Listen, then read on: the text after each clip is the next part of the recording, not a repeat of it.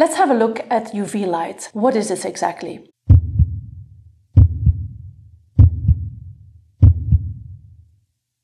Well, visible light that we see falls in a different spectrum than UV light. UV light can be divided in 3 types of light. We have UVA, UVB and UVC, and they all have a different wavelength, all coming from the sun. UVC has the shortest wavelength from 100 to 280 nanometers, and in fact this is filtered out by the ozone layer, and it could not penetrate the outer layer, so the horny layer of dead skin on your skin. More dangerous is the UVB. That's the B for burning. We know that when we stay too long in the sun, our skin turns red. And this is caused by UVB rays, which go through the skin, through the epidermis of the skin. These wavelengths are a little bit longer, and so they are from 280 to 340 nanometers. And then we have the UVA rays, which are the A for aging, so something we want to avoid, of course, even a longer wavelength. They go from 315 to 400 nanometers. Important to know is that UVA rays can penetrate deeper into the dermis, and that they can also penetrate through windows and through clouds. So it will always be around you in your car and wherever you're going. So that's why it's very important to protect yourself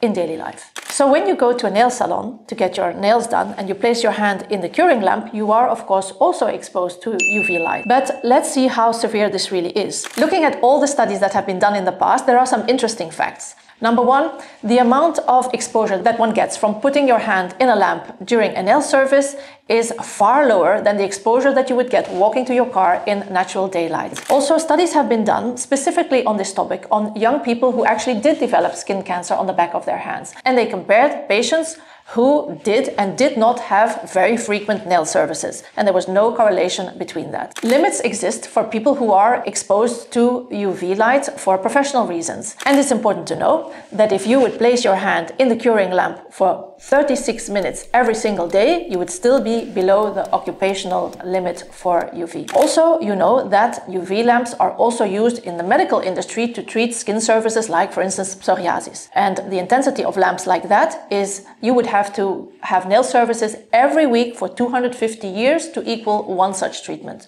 So I think it's very safe to say that your lamps are very safe to use.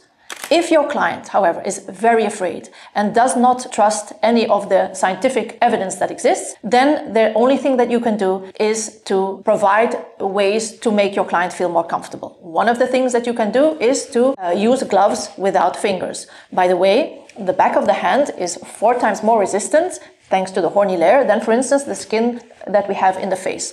Also, the nail itself, it acts as a filter and it is equal to SPF of 40. But for these clients, I would suggest put on a glove or even a hand mask with which you cut a nice hydrating treatment while you do the nails. You can also use a sunblock cream, but be careful because you know that grease and gel are enemies. So protect your client if she feels she needs protection, but also protect your work.